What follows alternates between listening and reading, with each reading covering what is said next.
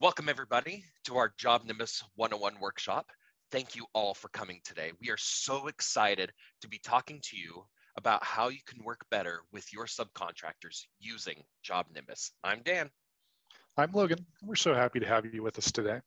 Now, we know a lot of you run large companies or companies that work with large projects that take multiple trades, multiple people working on those trades, and that you don't always have those people in-house.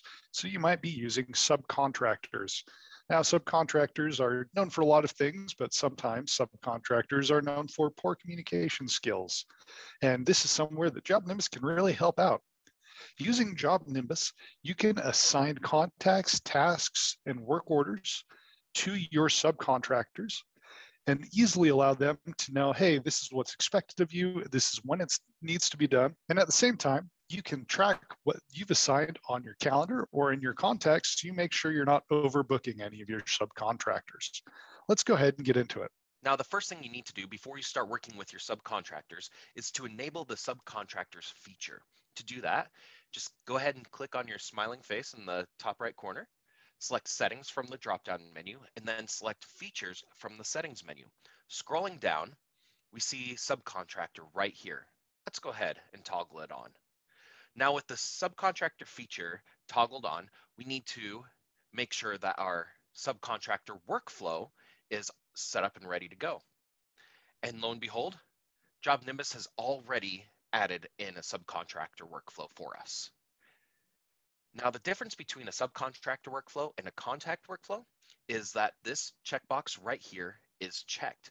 This tells JobNimbus that the people that I drop into this workflow are people that I work with and pay, not people that pay me to do work for them. You will also notice that there are two statuses here, active and inactive, because all I really need to know is whether or not I am currently working with this subcontractor. You may also notice this big blue button glaring you in the face, notification preference. This is actually a really cool button. Clicking on it, I can specify how I want JobNimbus to notify my subcontractors. I can notify them when they're assigned to a contact or a job, or when I create a task or work order and assign it to them. Now, I want to be as clear as I can with my subcontractors and have a good communication with them. So I'm going to leave all of these checked.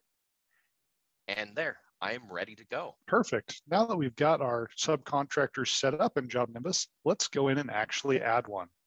So we're going to use the plus button up here to add a contact. And the first thing we're going to do is change that contact type to subcontractor, because like Dan said, we pay them instead of the other way around. Now we're going to add in the first name, the last name, and we could also add in a company, but we're going to, for simplicity's sake, just add in an email address, and we're going to call that good. So let's save this. And here we are inside Felix Fixit. Now, there's not much information here, but this is all the information that we need to assign Felix to one of our customers. Let's go ahead and search for one of our customers, Grisella, and we are going to add Fixit to her page. In order to assign Felix to Grisella, we need to click on the three dots right up here and choose Edit. On the right-hand side under the Assign To, you'll see this area for subcontractors. So if I look through here, I should be able to find Felix Fixit right here at the bottom. I'm going to go ahead and save that. And since Dan left the notification button clicked for when a subcontractor is assigned a contact, he'll have just received an email saying, hey, you've been assigned Grisella, and here's her basic information. But honestly, that's not enough information for him to know what needs to be done next. For that, we're going to do a work order. Now, we already have a work order built, so I'm just going to enter it. But the idea of a work order is this is a measure of work that needs to be done. This can be as descriptive or vague as you'd like it to be, as long as you trust that the work will be finished. If we look at this, it says, hey, we need to do the tear off, we need to put on the roof, and here are some of the materials involved. Ideally, a work order should be enough information for a subcontractor to do the job. So we're going to click on the three dots right up here, and we are going to email this work order right to any of our subcontractors, and we're going to choose Felix.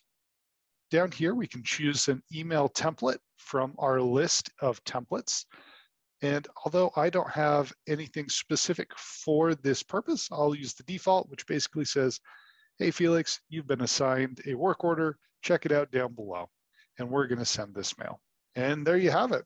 Within the space of just a few minutes, we've set up subcontractors in JobNimbus, added our first subcontractor, assigned them to a contact, and sent them a work order so they know what needs to be done. But that's not all. If you remember right, we can also assign tasks to our subcontractors and they'll be notified about it. So let's go ahead and do that.